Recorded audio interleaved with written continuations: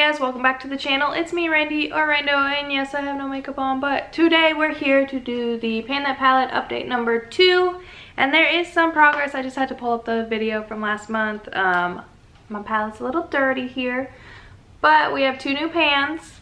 So we have Pan in Blossom, and then we have Pan in Sherbet. Trying to see if I expanded any other pans. And then we expanded the pan in Buttery. So after this video, I'm probably going to repress it because it's getting hard to like kind of go around those edges. And then we made a bigger dip in Blush.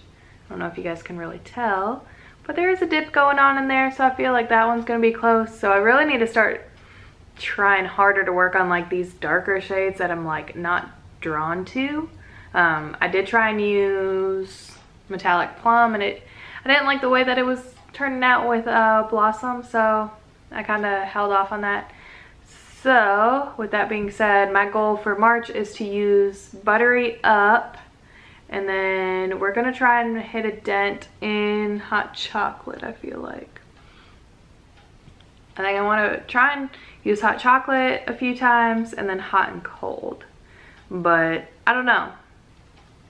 My main focus is Buttery, and then trying to hit some other pans. So maybe I'll use Blush until I see Pan and then jump into something else.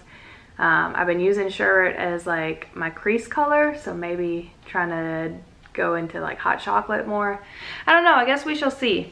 That's everything for this video. Let me know how your progress is going, or if you guys are panning any palettes, let me know below. I'll be super stoked to check out your progress. Anyway, I hope you guys enjoy the rest of your day. Bye now.